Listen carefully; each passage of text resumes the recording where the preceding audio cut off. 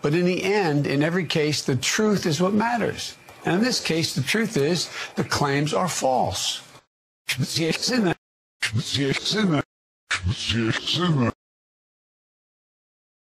What about Trump's commitment to buy American? Like the rest of President Trump's promise, it has nothing to do with reality. It's all a bunch of hot air. The liars who is near funds. The liars who is near funds. The liars who is near funds. I pledge to be a president who seeks not to divide, but unify.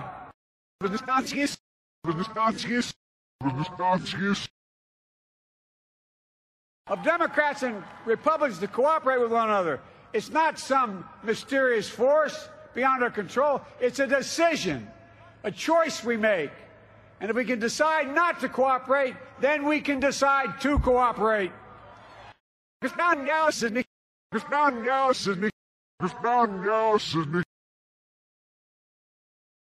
He wants to lower again, costing $30 billion to the Treasury, lower the capital gains tax to 15%. So while someone who makes their monies off the market is paying the 15% rate,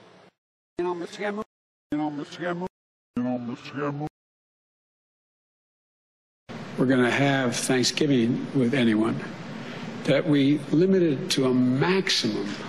They suggest 5 people, maximum 10 people, socially distanced wearing masks. Maximum 10. Maximum 10. Maximum 10. The most hard-pressed working families won't have to spend a dime if, in fact, my plan works. If you're low-income folks, you'll be able to get child care for free. Sure, now. Sure, now. Sure, now.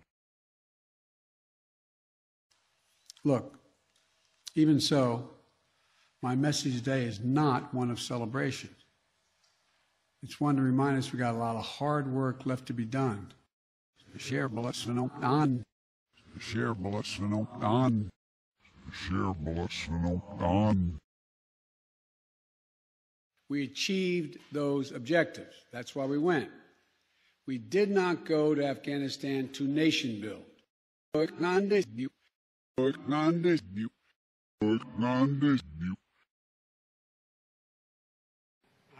I ran for president, I ran for 3 reasons. I said, one was restore the soul of America, just basic decency, looking out for them.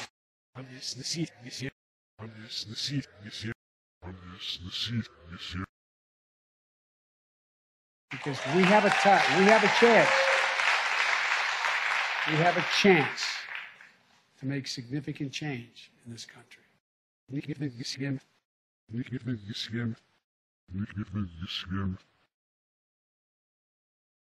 I want to start by thanking the House committees for working hard this week to advance critical components of the economic plan.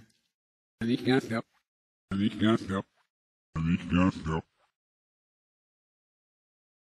knew what he did. He knew who he was. He knew where he went to school. He knew what a man he was. And it had such a cathartic impact.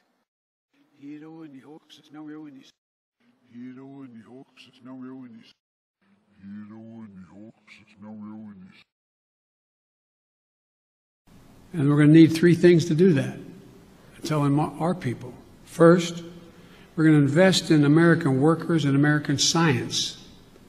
I said that all through the campaign. I say it again, and I'm setting up my administration to be able to do that.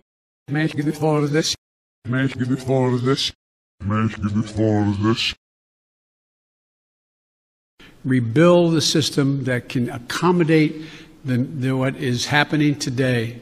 And I'd like to think it's because I'm a nice guy, but it's not. It's because of what's happened every year. Let me say one other thing on this. We're similar in the past. We're similar in the past. We're similar in the past. He knows I will take action, like we did this last time out. What happened was we, in fact, made it clear that we were not going to continue to allow this to go on. We